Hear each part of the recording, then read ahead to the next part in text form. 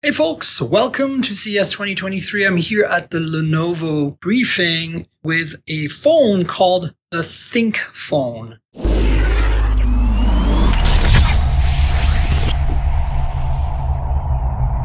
Which is a collaboration of Moto, of course, and Lenovo. And it's basically kind of to bring the ThinkPad product, the kind of enterprise business product to the phone world. And so, we're all familiar with the ThinkPad, right? And so this phone, I want to walk you through some of the specs and some of the features. This is a pretty high-end phone. We don't have pricing or availability yet, but I expect this to come out in a few months. So let's start with the back. As you can see, there's a bunch of cameras here. One of them says 50 megapixels. And indeed, there's an f/1.8 50 megapixel sensor with quad pixel technology and OIS. That means it's pixel binning 4:1. And then we have a 13 megapixel ultra wide, 120 degree field of view. It has autofocus for macro purposes. It's f/2.2. 1.12 microns. So that's pretty nice. And then I don't know what that third lens does. I think it's a depth sensor according to the spec sheet, but I'm not 100% sure.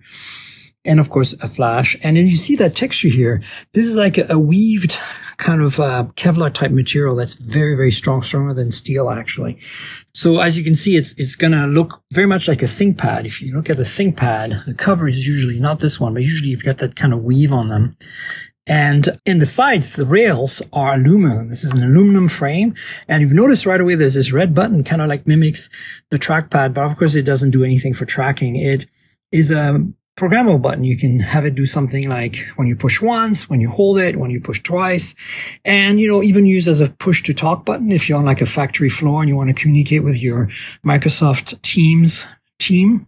And so this is the left side. The right side has your usual volume rocker power lock key. And of course, you can see that there's some antenna bands embedded here because it's a metal frame. Got a speaker, USB Type-C, a microphone, and the SIM slot here. And then that's on the bottom, and the top here is just a secondary mic and some antenna bands. That's pretty typical of a kind of a high-end phone. Now, the display is kind of the star of the show here in a way because it's you see very little bezel, very uniform, right? Even if I pull down here, you can see the bezels are pretty much the same all around. And it is a 6.6 inch plastic OLED display. It's got a 1080p resolution, of course. And you can see there's a hole punch camera here in the front. This is a 32 megapixel with autofocus, which is interesting. f/2.4 aperture and 0.7 micron pixels. It also does 4:1 pixel binning for better quality in low light. Now, you'd expect a phone that's designed for use in business to have a long battery life. And, this won't disappoint. It's 5,000 milliamp hour, despite, as you can see, being pretty thin, right? So you got a nice big battery in here. And more importantly, it charges at 68 watt with a universal charger that's PD compliant, USB-C. So this will also charge a ThinkPad computer like this. And you don't have to bring a bigger charger with you if you want to be on the go and charge all your devices, which is a nice little touch. We've seen this from other companies, but it's nice to see, as a kind of like extra bonus on this particular phone. Now, other specs, it's not big, like 6.6 inches doesn't make it a huge phone, but it's also not super small. So it's kind of more mid-size in terms of screen size and feel in hand. But because of these rails here, it feels actually pretty nice. It's got a bit of a taper on the edges here, but not too much. And this Kevlar type finish is really nice. Moto has used this on other phones before, and I really, really like it. And of course, you got that ThinkPhone branding, which is really cool.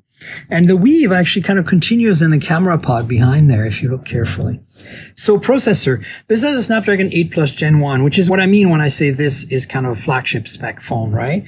It's not the latest 8 Plus Gen 1, but you're getting a lot of oomph out of that processor, and you can get it with 8 or 12 gigs of RAM and 128, 256 or 512 gigs of storage. Now, I don't think this has micro SD support, but you know what? I don't think that's going to be a big problem for most of the users. It also has stereo speakers. That's one of the speakers down here, but the earpiece at the top is also a speaker, and it supports Dolby Atmos. So that's actually really nice to have for a phone that's kind of more of a business phone to actually get some good audio. I mean, you'd think that for voice calls, that'd be important, but they're not skimping on also the media experience, the entertainment experience, which I think is very cool. Of course, this is a phone that has 5G, right? Because of the Snapdragon chip, And more importantly, this has mil-spec durability standards, meaning that you can drop it and it'll probably survive a spill even onto concrete. It has Victus glass in the front with this stronger than steel Kevlar kind of back. It's going to be pretty rugged falling on the back. And of course you have the aluminum frame, which is also designed for that. So that's actually pretty cool. You know, you don't see that on a phone that usually doesn't look like a rugged phone. So that's actually a nice thing to have. So yeah, that's basically a quick look at the Moto ThinkPhone or the Lenovo ThinkPhone here at CES 2023. And I honestly am really looking forward to this phone. I'm not personally a huge ThinkPad user, but I appreciate their laptops. They're always really well spec'd and durable and high quality and always hit all the boxes. And now they're bringing this to the phone world. So for those of you who want kind of like the Moto experience in terms of software, we all know their software is one of the best for Android. You know, you can get that now on this phone. And on top of that, you get seamless integration with Windows 10 and Windows 11, whether you have a ThinkPad or another Windows machine, because they're using some of that technology that lets you copy the clipboard over automatically. If you take a photo with this phone, it automatically ends up on your computer's clipboard if you have the two devices paired through the special software. I can stream this app right onto my computer. So now I have my calendar that I know and love, and put it directly onto the PC and can put my phone to the side. If I have things like text messaging with colleagues, I can pull that up on my screen as well. Really, any app that I want to include, I can pair it over to my PC. Another unique capability is the ability to have the unified clipboard. So what this does is that it allows me to, let's say, take a picture of a product or prototype that I'm working on in a project, and let's say I want to drop that into a quick presentation. All I have to do is pull up that presentation, and with Unified Clipboard, this image is already copied, so all I have to do is hit Control-V on my PC, and you see that image pop up. So if I'm at CES exhibition, I can go around taking photos of the exhibition and pop it right into a presentation seamlessly. It also works with text, so if I get an email coming in from a new contact on my PC, I can copy that text on the PC and then go to my mobile phone and paste it right into the contacts, all working on that Unified Clipboard. Another element is the webcam feature. So if I'm working in Microsoft Teams and I want to take a webcam and I want to take a survey of the landscape I'm in the room or at exhibition space, I can open up the webcam directly from the PC using my mobile phone. And now my mobile phone is working as the webcam, and I can go across the exhibition space, take pictures of the space, or I can also take a picture of a whiteboard that I'm working on, and then now the virtual meeting has all that in great view.